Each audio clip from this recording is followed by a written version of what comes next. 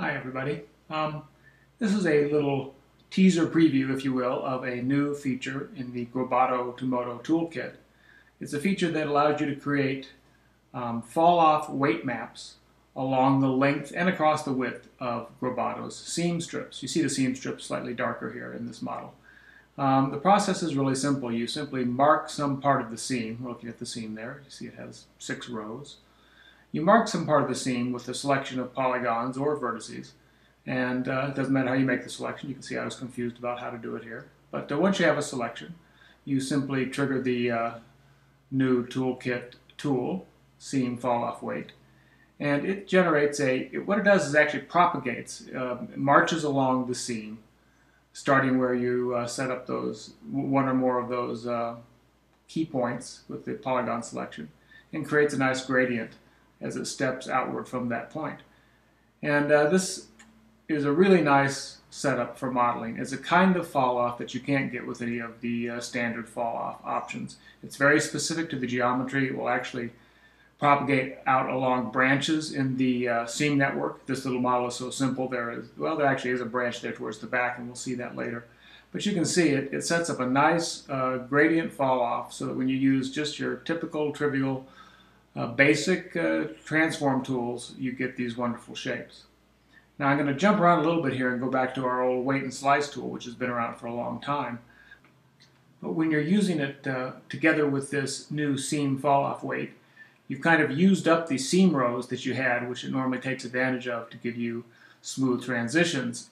So in this case, what we're doing is, when using the weight and slice tool, is we're subdividing the outermost, in this case the third row of the seam, and that gives us some additional seam rows, so that when I then manipulate that patch with the weight and slice tool, gradient and fall off applied, weight map applied, I still get a nice rounded smooth corner where I pull that down. Alright, so the two work together quite nicely, and you can do them in either order. In this case, I just decided to try applying some weight and slice manipulation first, and you can see me doing that on the underbelly of our little craft here. And of course this affects how the seam fall off weight stuff will affect that seam, because now the seam has been quite significantly distorted. But it will work nonetheless. So here I am selecting my starting points for the fall off, and I didn't realize that I could make this selection with mirror symmetry, X symmetry turned on, and wouldn't have had to go back and forth from side to side. But in any case, as foolish as it is, I get both sides of this seam symmetrically selected. And then we're ready to apply the seam fall off weight tool. And we'll take a look at the vertex map, the weight map that was created. And you can see it falls off nicely from those starting points. And again, just using something as simple as the scale tool, I am able to pull out these nice graceful fenders.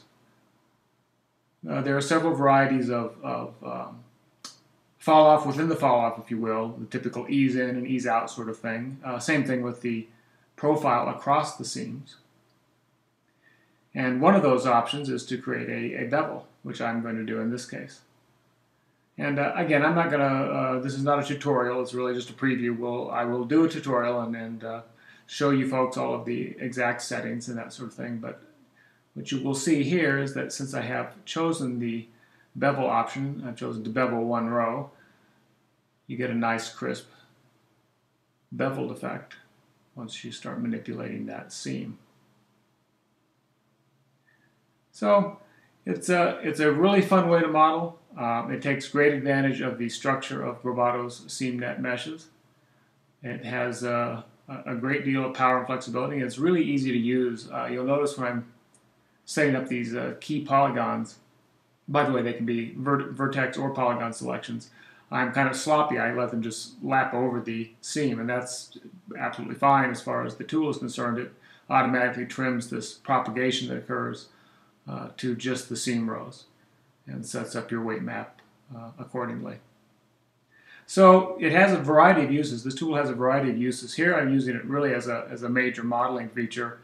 In this example, it was used more for the kind of typical fine adjustment of seam rows in these sort of bevel and channel effects. It's a great way to control those effects and get them to fade out where you don't want them and accentuate them where you need them. This feature will be available in the V104 Toolkit coming out in just a few days, and I will do some tutorial videos at that time. Thanks for watching.